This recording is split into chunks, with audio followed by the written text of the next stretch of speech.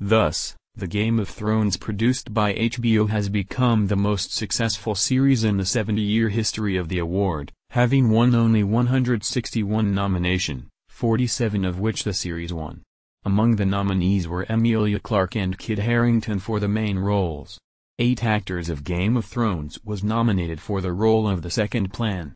Among the nominees are also the main actors of the series, Jared Harris, Valerie Legasov, nominated for the main role, and Stellan Skarsgård, who played the role of Boris Strabina, and Emily Watson for the role of Olenna Homuk for the role of the second plan. Nominations received British comedy drama series Flag.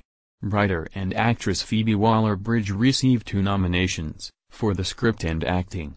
Only in the category of Best Drama Series compete Game of Thrones, The Bodyguard, Killing Eve, Better Call Saul, Ozark, Out, Heirs and We.